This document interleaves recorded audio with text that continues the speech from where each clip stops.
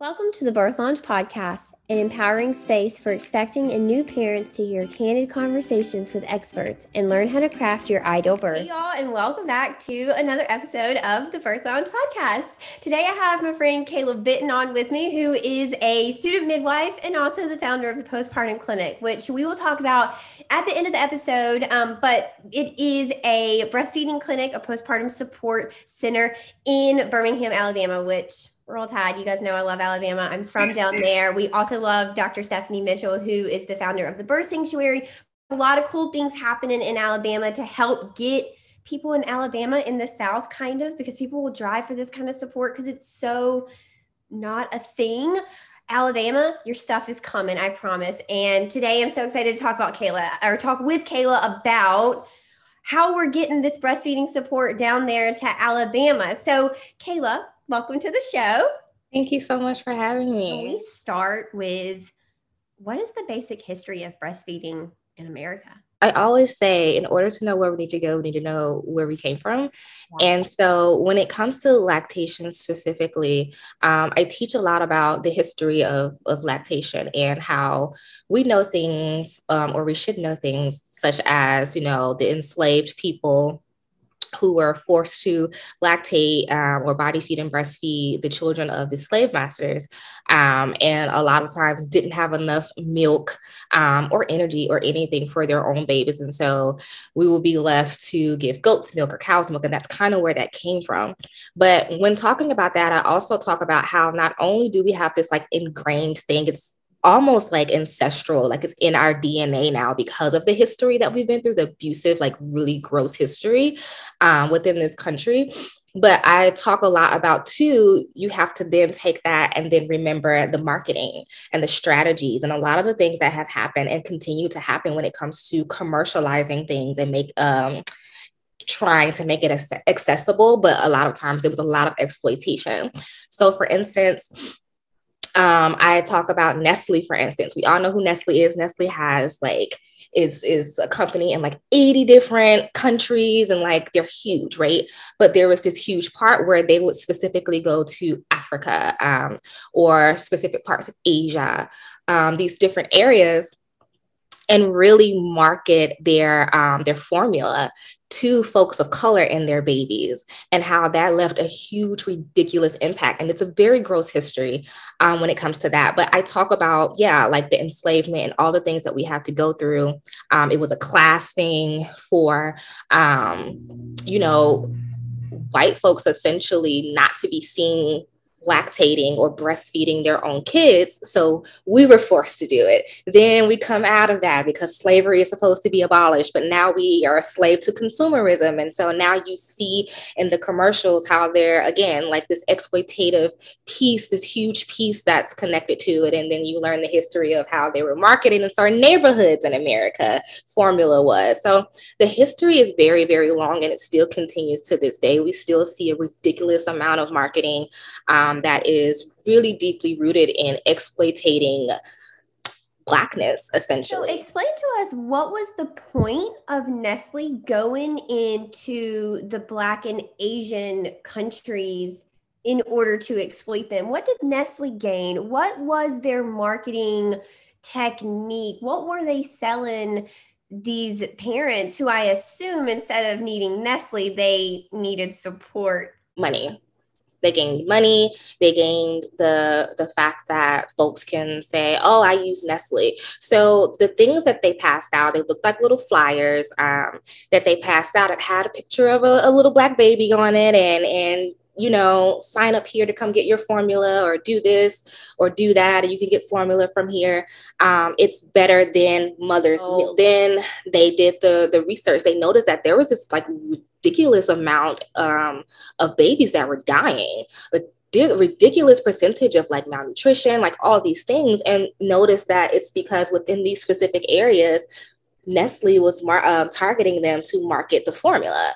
But it did create this lawsuit, essentially, is what I guess you can call it, where they went in depth, and it's accessible on the internet, where you can go to and you can read through this brief, essentially, like pages and pages and pages long, just detailing the the harm that, Nestle had caused, detailing how they would market, detailing the photos of the actual flyers that they would send out. Why do you have this little black baby on here? Like, why did you do that? So yeah, what did they gain? Money. They gained control and a monopoly over the over healthcare, essentially, but a monopoly over, no, don't do this. Give us your money, give us your resources so that we can give you this. And again, Nestle it's in like 80 different countries, 80 different locations, like huge situations. So that's what they gained over the years, if you think about it. Okay, so I'd like to go back to the topic of Black slaves having to feed their white masters' children. Two things I'd like to hit on. It actually caused a lot of Black infant deaths because of that. Is that correct? Right. Okay. And then it's odd to me, not so much odd, I suppose, but it is ironic how it went from a thing of wealth and status that you don't breastfeed your kids to now the opposite. It's if you have access and money and insurance to get reimbursed and the good lactation counselor down the street rather than not having one for 2 hours, that now is a thing of status and wealth, and not breastfeeding your children is the exact opposite. See, now that's equity, I think.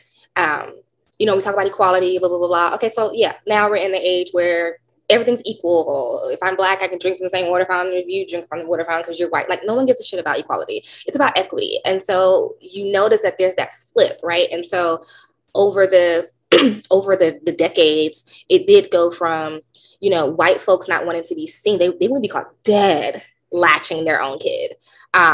They would get pregnant alongside the enslaved person so that the enslaved person who's already producing, this prolactin and all this milk can then give it over to their kid versus their own. So it was a whole thing. It was a whole process. It was a literal, there was a science to it. It's déclassé if you happen to latch your kid. So the coin has flipped, and now that's the thing. And so now that's a white person thing to do within our community. There's a lot of things that we go through mentally within our community, but it is a thing that we attach. That's a white thing to do. If you have the opportunity and the privilege to latch your kid, that's a white thing to do, because then you have to think about the other obstacles. And again, this is equity, because you have to think about the other obstacles. I'm a working class Black chick in Alabama. Like, I'm not about to latch my kid or come home for my 15-minute, if I even get that, because I need to latch. We used to think it was equality. Well, we have the right to do this as much. We do, but equity-wise, there are a lot of things that are obstacles. Mental health is an equity thing for us because of all the things that have been embedded. So how do we fix this? Places like the Postpartum Clinic, right? How do we actually close the gap where everyone has equitable access to postpartum support, to mental health support, to breastfeeding support, to formula support? Choose whatever you want. To bring equitable care when it comes to lactation, you're going to have to, again, understand where we've been to know where we need to go. If we don't understand how things have been marketed to us or to the communities, if we don't understand the history, so the history of why it's so complicated, then we're never going to create any type of equitable change, period, point blank. You can't understand why it's a little harder for folks of color or Black people specifically when it comes to lactation, breastfeeding, and body feeding, and why that's so complicated and why it's so hard and why sometimes we don't even understand if you don't understand where it came from, where we came from. So that's prioritizing the uninsured. So that's prioritizing access. What does accessibility look like within certain communities? That's prioritizing getting more Black IBCLCs who understand the struggle, the history, and the pain. It means providing, like you said, mental health support throughout that process as well. It means understanding the postpartum period for Black folks specifically, and then go specifically to other people as well. Like, that's what that means. And that's how, that's the only way it's going to change. So when I created the Postpartum Clinic, it was at the height of like the pandemic, literally, when we first went into lockdown, and I was running a group in North Alabama called Coloring Between the Lines, Mothers of Color Breastfeeding Support, and the panic that just happened and that just started to open up because they could not get access to any lactation counselor. They could not get access to anyone to help them understand postpartum, let alone help navigate postpartum. And so I created it, and I was like, we're going to do this thing. And somehow, child, it happened. But when I created it for that purpose, like to see that panic and folks crying and like all the things that this can of worms that opened up because there was just a lack of access that was equitable, really confused the crap out of me. I'm like, all this access in this industrial city, I call it Alabama or Birmingham specifically an industrial city because it's mostly schools, hospitals, all these things. And there not be enough support. Help me help you to understand. So when I created the Postpartum Clinic, it was definitely that. And so we ended up being able to help folks all over because, of course, it had to be virtual. But yeah, that's how we did it. We prioritized parenthood and mental health services to go along with lactation support, to go along with postpartum support. We prioritize folks who are uninsured. But so what can we do who are uninsured, but they got a little money in their pocket they could possibly put toward their healthcare when it comes to postpartum period? Let's create a membership. And so you have 12 months worth of appointments and specific to postpartum and lactation and education when it comes to newborn care, health, and wellness. That's how I'm making equitable change in Alabama. Because unfortunately, if I want to see change for my folks, I have to create it. It can't fit the mold that has already been created within this westernized society. I got to cut it out myself and say, you're going to accept this. But it's work. And you are taking donations to help reach other people and to spread the awareness and also offset some of the cost of people who don't have insurance, but really could use the support. Where can people donate to you if they are like, wow, I need to give to this organization because that just touched my heart? Our GoFundMe, GoFundMe.com/First Black Owned Lactation Clinic, because it is. But you can go there and you can just also just go to Instagram.com/the Postpartum Clinic, and all the links are there. We are a month out from our website becoming a full functional virtual clinic. So right now it says we're coming back. So you can't necessarily go to the website, unfortunately, but give it a couple of weeks and you'll be able to go there and you can donate through there as well. All right, Kayla, thank you so much for being here with me today.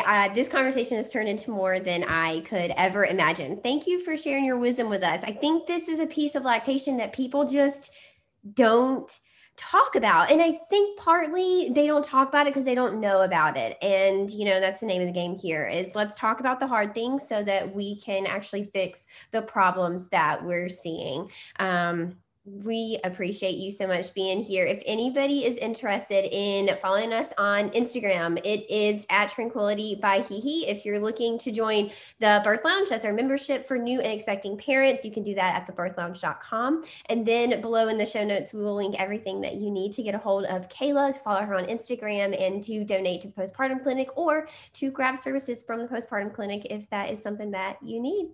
All right, guys, we will see you next time on the Birth Lounge podcast. Until then, bye. Thanks for joining us. I'll see you next time on the Birth Lounge podcast. Until then, head over to Instagram and find us at Tranquility by Hehe and give us a follow. You can also check us out at thebirthlounge.com.